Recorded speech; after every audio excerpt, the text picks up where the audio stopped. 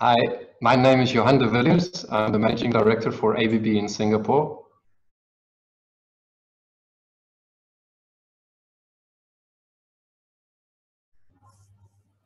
Well, my hope and my strong belief is that the focus on sustainable infrastructure would accelerate.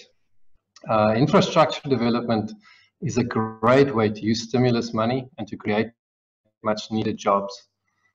And if anything, COVID-19 has underscored the importance of infrastructure that is resilient, that is sustainable, and that supports quality of life in its fullest sense for all people.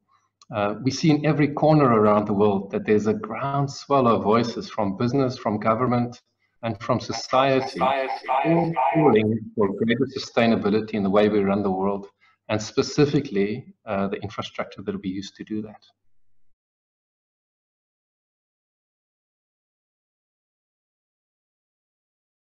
Well, the industrial and manufacturing sectors have been impacted by disruptions mainly in their supply chains, in customer demand, and also the ability to deploy resources in their facilities.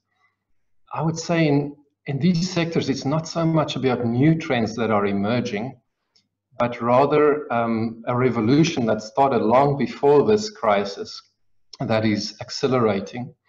And this is, of course, the fourth industrial revolution. And while there's many aspects to this revolution, we see there's a marked increase in two specific areas. And the first area is remote connectivity and industrial digitalization, mainly to drive productivity.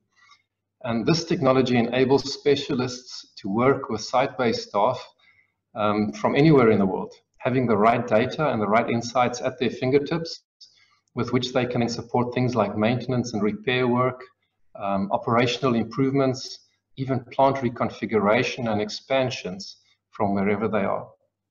And then the second trend that we see is a drive to increase flexibility and responsiveness of factories. And this is done by advanced factory automation.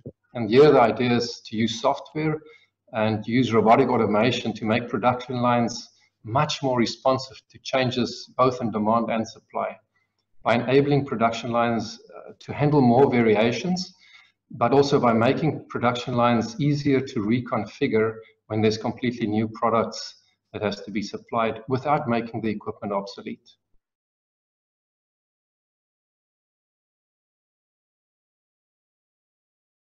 Well, the main thing is for ASEAN leaders to unite in their response to this pandemic. Southeast Asia is a very large domestic economy. And I think with the diversity and the strengths that we have in the ASEAN member states, intra-region trade is the region's greatest opportunity for an initial recovery. And I believe all the practical measures to unlock the full potential of regional trade, such as removing non-tariff barriers to trade or to enable fully the digital economy, would also be the things that make ASEAN a much more attractive place for foreign investments and as a trading bloc.